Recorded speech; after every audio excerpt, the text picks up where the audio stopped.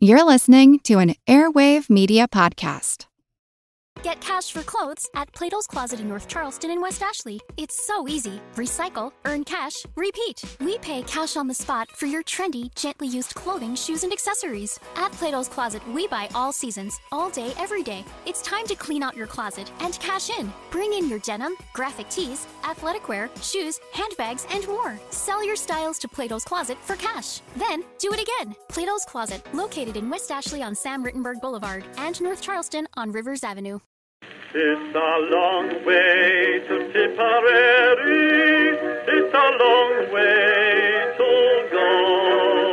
It's a long way to Tipperary, to the sweetest girl I know.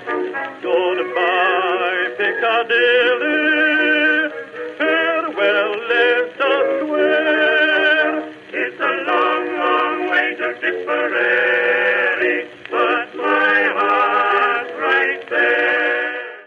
Hello everyone and welcome to History of the Great War episode 138. This episode is our third and last detailing the air war of 1916 and 1917, with our focus today being on the events of 1917. This penultimate year of the war would be in some ways the height of the air war. It had taken all of the belligerents several years to hit their stride, but now, with many of the manufacturing issues taken care of, new and faster machines arriving at the front, and 3 years of tactical refinement, the war in the air would be more important and more action-packed than ever before. Richard Bicker would give a rundown of some of the most important airplanes of the year in his book, The First Great Air War. Quote, 1917 was a vintage year for airplanes, as well as for pilots. The Germans introduced the Albatros DV and the Fokker triplane. The former was a V-strutter and prone to flutter and collapse of the lower wing in a dive, but fast and handy. The three German ground attack fighters pioneered this specialist type. Among the French, the Spad 13 was even better than the 12 and the 7, and when fitted with the Rolls-Royce engine, was capable of 133 miles per hour, and a climb to 10,000 feet in just 8 minutes. The Nieuport 28 was almost as fast. The Breguet 14B2 was an excellent reconnaissance and bomber airplane, strong and reliable. The ground attack variant had 2 Lewis guns, front and rear, inclined downward, and the crew was protected by armored plate. The Voisin 8 night bomber had a quick-firing 37mm Hotchkiss cannon, a formidable piece of ordnance. End quote. The Germans would take the defensive for most of the year, due to the fact that they were outnumbered by the Entente. This numerical advantage was reduced by the fact that the British and French rarely properly coordinated their actions, and since planes could easily be moved around the front, the Germans were able to meet each of the Entente air offensives in turn. Today we'll be covering the German, French, and British situations in the air in some detail, before spending the last part of this episode discussing 4 other topics: the Lafayette Escadrille, the bombing, the mental strain of air operations, and parachutes, or perhaps more appropriately, why the British hated parachutes so much. The Germans would carry their technical advantages of late 1916 into 1917, and just before the spring offensives, they would get even more pronounced. This advantage would grow as the new Albatros, the D3, would begin arriving in large numbers, and even though heavily outnumbered by the Entente planes, it would have a victory rate of over 2-1.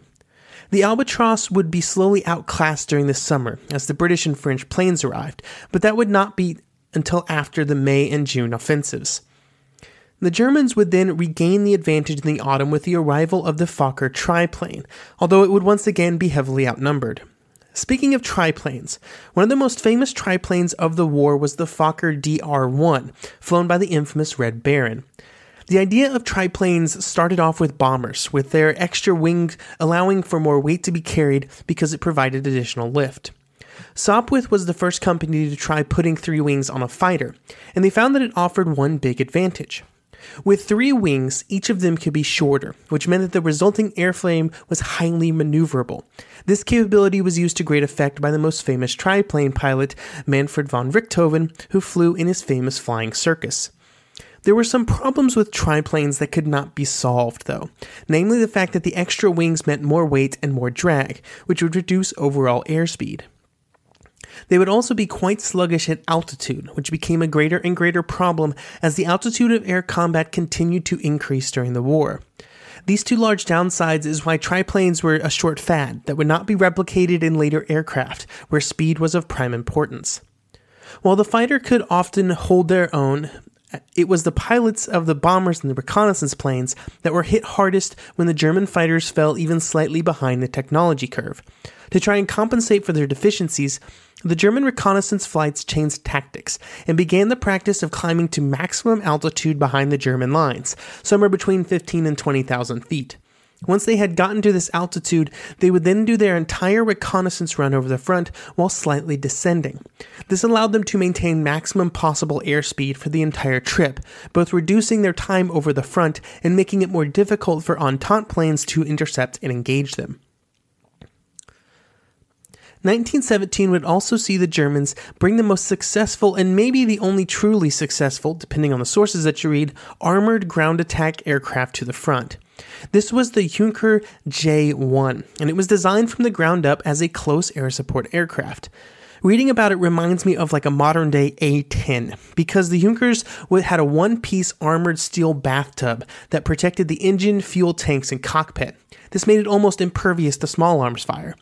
The pilots would then fly at 100 meters above the ground and fire at infantry with machine guns, drop bombs, and even drop the occasional grenade on the men below.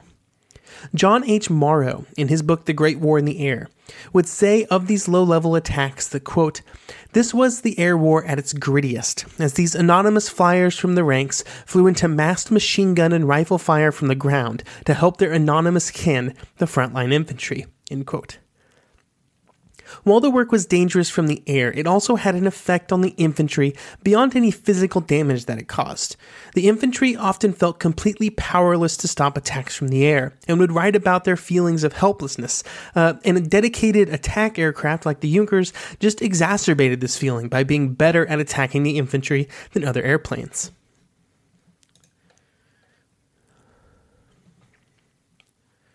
On the production side, the Germans would be producing almost 1,000 planes a month, although the rate of production would slow by the end of the year as raw materials became harder and harder to come by. There was also an interesting interaction between the high command, the manufacturers, and the most famous pilots at the front. The group in charge of procurement in the German government and military wanted to stick with the Albatros and its upgrades as long as possible in 1917 and even into 1918. The hope was that by sticking with this airframe, they would be able to produce as many aircraft as possible, even if they maybe weren't the best available. This desire ran into the requests of the pilots at the front, who wanted the best aircraft available to them, with aces like Richthofen heavily involved with specific designers who promised them better planes. This resulted in Richthofen and others strongly advocating for more advanced Fokker designs. These might be better on a plane-to-plane basis, but they could not be produced in nearly the numbers as the Albatros. The disagreement between the two groups would continue for the rest of the war, but did not prevent the Germans from producing 12,000 engines and 14,000 airframes over the course of the year. This was a good number, but of course it was far outpaced by their enemies. The French were in a rough spot in 1917. They had some bright spots, like this Spad S7, which was just as good as any German plane that would be in the air. There would have been more Spads and better fighters in general if the French could have mastered their new 200 horsepower Hispano-Suizo engine. It was hoped that this new engine would replace the 150 horsepower version that was in use before 1917, but there were serious manufacturing and reliability issues with it early and mid-1917 that the French would work hard to resolve, but still have issues with. While the French fighters were at least mostly up to snuff, the same could not be said for their reconnaissance planes. In this area, they were still using the ancient Voisin and Farman pusher aircraft in their observation and bomber units. By this point in the war, these old airframes were basically just cannon fodder for the Germans. There was also a problem of getting the available aircraft to the front due to administrative challenges. This resulted in some 55% of French planes being at the front, and many of those being the old, slow bombers. The French airplanes were also often so old and poorly made that in April and May 1917, there were more casualties from accidents than from enemy action. When it came to supporting their most important attack of the year at the Chemin des Dames, the French were able to muster just 150 aircraft to support, which was not very much by this stage. By the end of the year, new airplanes would begin arriving at the front, and the French would be in better spots at the end of 1917 than at the beginning, but it would still be a long year. On September 11, 1917, the most famous French ace of the war, Georges Guynemer, was lost. Guynemer had been flying for most of the war, and during that time he had taken on an extremely fatalist viewpoint. He fully believed that he would be killed before the end of the war, and because of this he took risks that he was lucky to survive, until he didn't. In September 1917 he was flying with tuberculosis, and his nerves were completely shattered. The breakdown of nerves from the constant strain of combat operations is something that would affect many pilots, and was a phenomenon that we will discuss more about here in a bit. Guynemer was also one of the French pilots who insisted on flying by himself in patrols, in a throwback to the early days of the air war, where before larger patrol groups became the norm. Guynemer was not alone in this among French pilots in continuing the practice of flying solo, and several would lose their lives due to their adherence to it. After he died, Guynemer would be placed in the French Pantheon in Paris, becoming a symbol for all of the pilots lost during the war. Over his memorial would be placed the words, quote, "Captain Guynemer, symbol of the aspirations and enthusiasm of the army of the nation, whose cupola alone was sufficient to span to shelter such wings," end quote. While the French were having some issues manufacturing the 200 horsepower Hispano-Suiza, they were at least making some changes and improvements to other areas of aviation production. During the year, they were able to significantly reduce the different types of aircraft that were being produced, and while this did not fix the problem that some of those types were outdated, it at least meant that more could be produced. In October, aircraft were also given absolute priority over all other military goods. This included bringing back skilled workers from the front and shifting manufacturing capacity away from artillery and over to aircraft engines.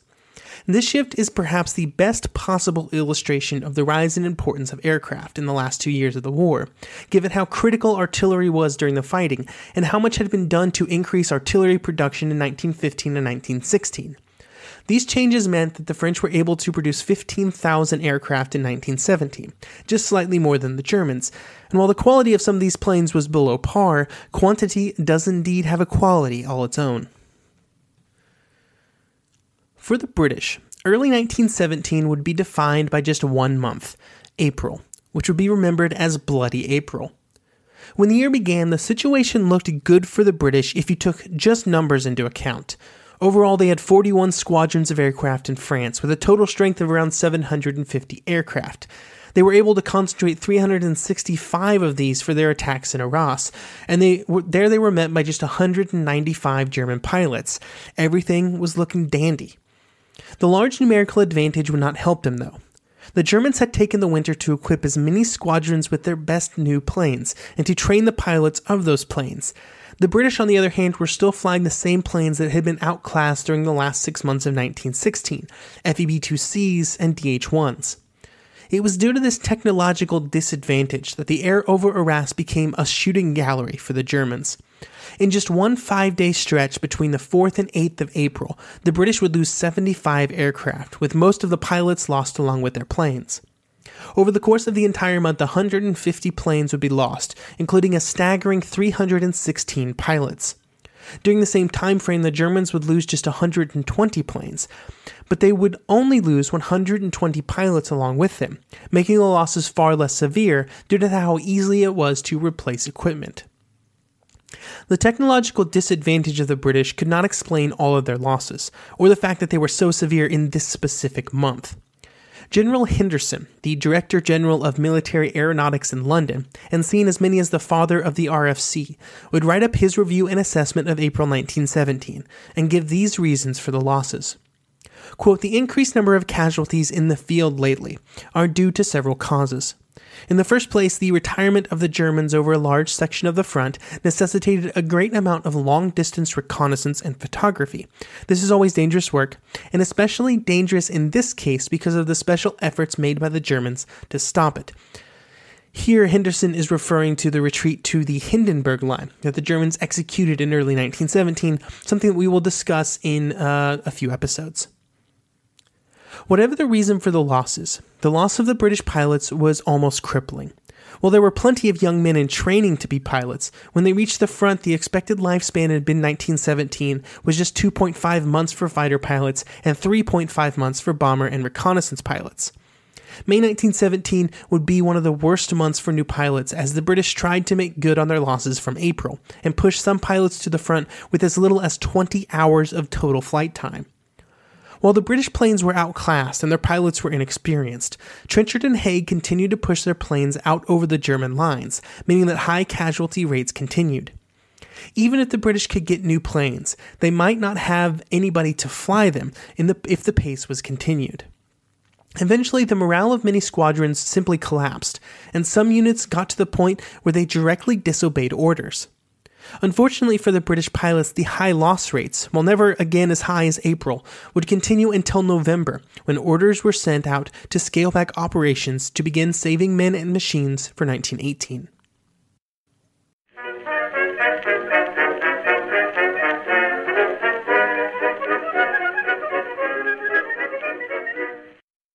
The one truth about human history is that change is inevitable.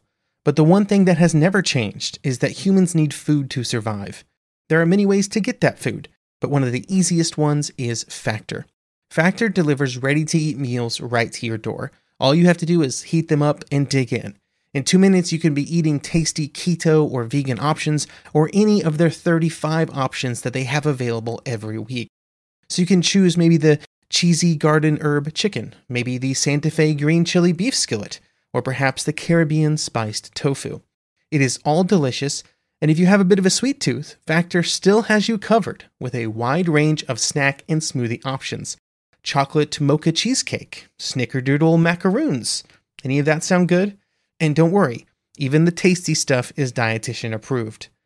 Head over to factormeals.com/GW50 and use code GW50 to get 50% off. That's code GW50 at factormeals.com/GW50 to get 50% off. Get cash for clothes at Plato's Closet in North Charleston and West Ashley. It's so easy. Recycle, earn cash, repeat. We pay cash on the spot for your trendy, gently used clothing, shoes, and accessories. At Plato's Closet, we buy all seasons, all day, every day. It's time to clean out your closet and cash in. Bring in your denim, graphic tees, athletic wear, shoes, handbags, and more. Sell your styles to Plato's Closet for cash. Then, do it again. Plato's Closet, located in West Ashley on Sam Rittenberg Boulevard and North Charleston on Rivers Avenue.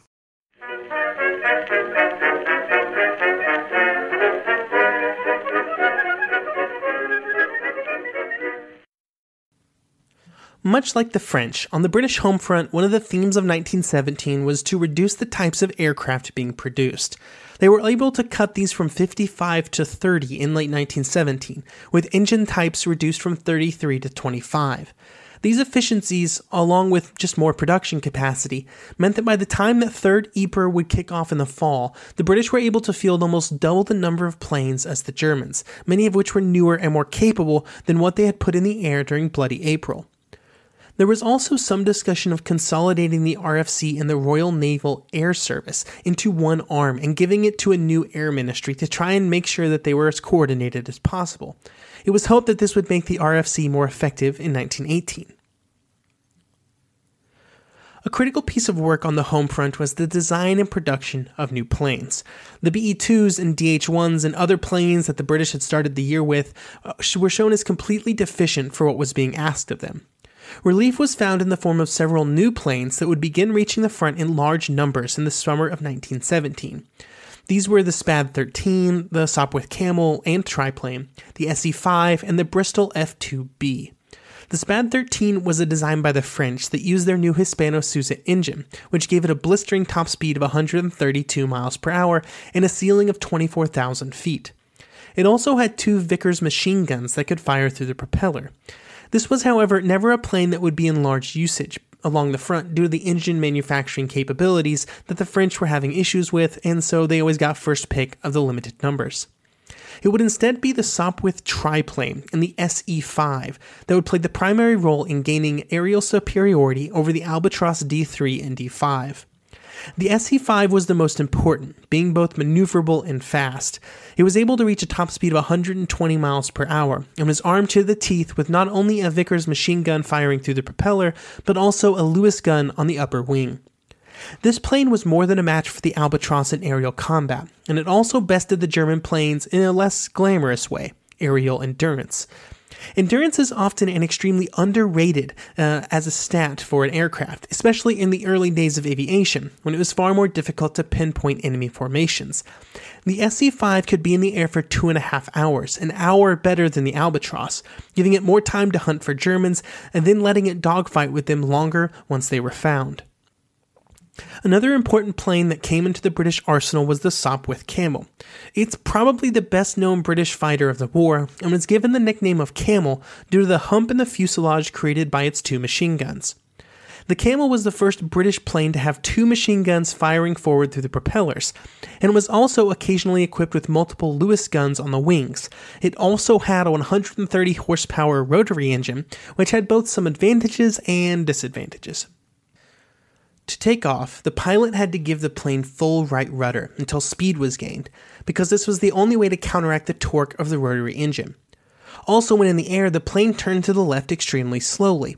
These slow left turns were caused by the rotation of the engine, but it also allowed for extremely quick right-hand turns. This right-hand spin was so quick that it was often better for a pilot to turn 3/4 of the way around to the right instead of 1/4 to the left. And while in the hands of an experienced pilot, these kind of capabilities were valuable and powerful, it also made it very dangerous for new pilots who were not experienced with handling its quirks. The Camel would go on to shoot down more enemy aircraft than any other plane in the war. Another important innovation for the British was the F-2B Bristol fighter. This was an aircraft that was a bit different than other fighters being produced in 1917, in that it was a two-seater with a Vickers machine gun firing forward and an observer in the back with a Lewis gun on a ring mount. The Bristol was so capable that it would remain in British service all the way until 1932, and it quickly became the practice of German squadrons to never engage a group of more than 2 Bristols, no matter how much they were outnumbered by, due to the ability of the Bristols to engage and defeat the German planes because of its speed, survivability, and firepower. Now, these planes would be the most glamorous, but other planes would also make their debut in 1917, like the DH-5 ground attack plane, the DH-4 bomber, and the large Handley Page 0100 and 0400 bombers that were crewed by 4 men, were armed with up to 5 machine guns, and could carry 2,000 pounds worth of bombs. When the United States entered the war, its Air Force was nothing to speak of, a total of just 90 men. It would play a role in 1918, but in 1917 it was a non-factor. There were, however, a group of Americans who had been active in the fighting for years before American entry. Since it was impossible for American citizens to officially fight with the Entente, Americans who wished to join in the fighting often had to give up their citizenship, but they were, of course, welcomed with open arms by the manpower-strapped French. 269 American volunteers would become pilots before the United States officially entered the war, and they would be spread out over a variety of French squadrons. The most famous of these squadrons would be one specifically created for American pilots, the Lafayette Escadrille. All of the pilots in this squadron were Americans, with only a French commander and a few rotating French officers joining their ranks. The Lafayette was formed in May 1916 and would fly until the Americans officially entered the war, at which point most of the pilots would be transferred to American squadrons. They were outfitted with French aircraft and they received French pay, which was quite low by American standards, but they were lucky enough to be supported by several wealthy American businessmen. These businessmen gave money to the men in the form of regular pay. They made sure that the squadron was also properly outfitted, and they also paid out cash rewards for victories. By the time of American entry into the war, 5 out of the original 7 pilots of the Lafayette Escadrille had been killed, and they were joined by 37 American pilots from other squadrons who had lost their lives fighting for the French before April 1917. Their sacrifice is memorialized, along with the Lafayette Escadrille as a whole, by the Lafayette Memorial Arch, which was dedicated outside Paris in 1928. One item that was a topic of conversation in all of the air forces during the war was parachutes. Much of the conversation after the war then revolved around why the British did not use parachutes during the war. Since the very beginning of the war, parachutes were issued to the men manning observation balloons along the front. These parachutes were attached to the outside of the balloon basket and then attached to the observer by a long cord that would deploy the parachute if they jumped.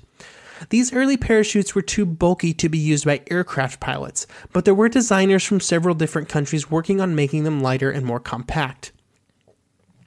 As improvements were made and the weight and bulkiness of the parachutes decreased, they came to be used by many pilots from several countries, but the British kept rejecting them. The core reason for this seems to be a desire to make sure that the pilots did not take the easy way out and abandon their plane in adverse situations. This was not an issue when giving them to balloonists because they were defenseless, but fighter and bomber pilots were expected to complete their mission or die trying. The British Air Board gave an official statement that said, quote, "It is also the opinion of the board that the presence of such an apparatus might impair the fighting spirit of pilots and cause them to abandon machines which might otherwise be capable of returning to base for repair." End quote. The resistance from the RFC leadership was very frustrating to many engineers who were working hard to make strides in parachute technologies. One of these was Evelyn Calthrop, who would say of the leadership that, quote, "No one in high quarters had any time to devote to investigating the merits of an appliance whose purpose was so ridiculously irrelevant to war as saving a life in the air." End quote. Initially, many pilots agreed with the rejection of parachutes because early in the war their size and weight could have adversely affected performance. But as planes became more capable and parachutes lighter, this reasoning went away, and many pilots began to want parachutes for obvious reasons. I don't think I need to explain that one. The pilots would voice these desires to their squadron commanders, but then it wouldn't rise any higher, because the squadron commanders did not want to bring it up with their commanding officers out of fear that they would be seen as weak or not demanding enough offensive spirit from their pilots. There would always be some pilots who did not want parachutes, in the same way that today there were people who do not wear motorcycle helmets or wear seatbelts, but they were certainly in the minority. A study after the war would come to the conclusion that a third of all British pilots who were shot down during the war could have been saved if they had been provided with parachutes. One of the most important changes during the war, especially as it related to later developments of the 20th century, was the bombing of civilian targets. This would be a normal fact of life in future wars, but during the First World War, it was a very new concept. The use of Zeppelins and large multi-engine bombers brought the war to the home front away from the fighting in a way that had not been possible before, and these technological innovations also brought with them all kinds of questions. The 1899 Hague Convention forbade, quote, throwing of projectiles from a balloon or an airplane on cities, villages, habitations, or buildings that were not defended, end quote. This rule was, of course, quickly thrown out the window as technology improved for more precise and devastating strikes against population and production centers. The Germans would be the primary perpetrators in the use of bombing of population centers on the Western Front, with London and Paris and other cities being hit several times during the war. For the Entente, while they would also launch raids against civilian targets for the most part, they stuck with strategic targets. Overall, the cost to civilian lives from bombing raids was quite small, but the psychological effect on the population was far beyond just the number of dead and wounded. Now, these actions are often not discussed in the same realm as other civilian atrocities during the war, and I think it's partially because the civilians who were targeted by bombing campaigns were just seen as something that would become normal in later wars. And no country was eager to discuss how horrible civilian bombing was when they planned on doing it themselves later on. In many ways, these bombing campaigns could be seen as a precursor and just as impactful as modern-day terrorist attacks, which have small casualty numbers but wide-ranging effects on societies. The fact of the matter is that citizens of the early 20th century were simply not mentally prepared for bombs to be raining from the skies on their homes. While the air war was bringing new experiences to the home front, the men at the front were also trying to cope with this new type of warfare that they were now embroiled in. While the pilots were in danger all the time, they still understood that they occupied a privileged position in the militaries of the day, especially when compared with infantry in the trenches. A key point of this privilege was the fact that the pilots were able to get away from the danger after a day's flying was done. Lieutenant Cecil Lewis would explain by saying, quote, "Once you are out of the air, it was quiet, but it is safe. You see, You were 20 to 15 miles behind the front. You had a comfortable bed. You had sheets. You didn't have this terrible strain that could occur if you never could get out of the gunfire, out of the possibility of being hit even when you were asleep. So we lived, as it were, almost in the stretch or the sag of nerves. They were either in deadly danger or in no danger at all. This conflict had a great effect on all of us. It produced a certain strain, probably because of the change between strain and no strain." End quote. Sergeant Harold Taylor even believed that death in the air was preferable to what was experienced on the ground. Quote, "What was the great difference between trench life and this life? In the trenches you faced death every second, not knowing when it would come to you. But in the flying corps, you could certainly say between flights that you had so many hours to live.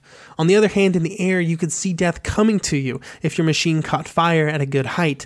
With no parachute, you knew that it was the end. You could either stay in the machine or jump, but either way, death was coming to you." End quote. When the pilots returned to their bases, many were too exhausted to do much celebrating. Often they would just go directly to sleep or maybe write a letter home or just try and relax. One of the problems that the pilots and their superiors were dealing with, and which would get worse as the war progressed, was the altitude problem. This came in two forms: oxygen deficiency and temperature. Before the war, the dangers of oxygen deficiency were well known. However, the militaries during the war were slow to realize the effects that it would have on their pilots. This was not a problem during 1914 and 1915, when most of the flying was done at a relatively low level. But later in the war, pilots would routinely be flying at over 15,000 feet. The oxygen was so thin at this altitude that they would often return completely unable to remember anything that they had seen while in the air, and their notes that they wrote down at that time were also completely incomprehensible. Oxygen systems would eventually be introduced, but many times pilots did not trust them. And while the pilots could barely breathe, they also had to deal with the crippling cold. Even with leather outer garments, layers of clothing, goggles, and whale oil spread on any exposed skin, and every other attempt to stay warm, hypothermia and frostbite were serious problems. While these two problems were not the biggest of problems, that would always be the enemy, they just added more stress and more strain onto what was already a very difficult job. This mental strain would be unbearable for some men. Cecil Lewis, a British frontline pilot for 8 months, would believe that no pilot could serve indefinitely due to the constant mental stress placed on them by enemy action, unreliable aircraft, and constantly being on the edge of action. Here is Richard Bickers again to discuss the situation. Quote, "Despite the close comradeship, men whose nerves were stretched almost to the breaking point were constantly irritable and intolerant of some of their companions' mannerisms and characters. Many tried to avoid forming close friendships and became remote and introspective because they knew that grief that lay in wait when an intimate friend was killed. Drink became a solace and support of some. There were a few who resorted to the whiskey or brandy bottle between every sortie." End quote. These mental issues were not well understood or handled during the war, both because they were sometimes ignored and because sometimes the men themselves did not want to be taken off duty. This resulted in some really good pilots meeting their ends when they would not have needed to. Many diaries and journals of pilots at the front showcase a kind of descent into madness as their nerves frayed into oblivion. Regardless of what the pilots were experiencing mentally or what they wrote in private correspondence, the legacy of the pilots would be one of individual heroism and bravery. In a war filled with stories of mechanical, impersonal slaughter, it was the pilots who were seen as the heroes. Sir Walter Raleigh, the author of part of the British official history, he would write, quote, "The recruits of the air were young, some of them not more than boys. Their training lasted only a few months, then they put their home life behind them, or kept it only as a fortifying memory, and threw themselves with fervor and abandon into the work to be done.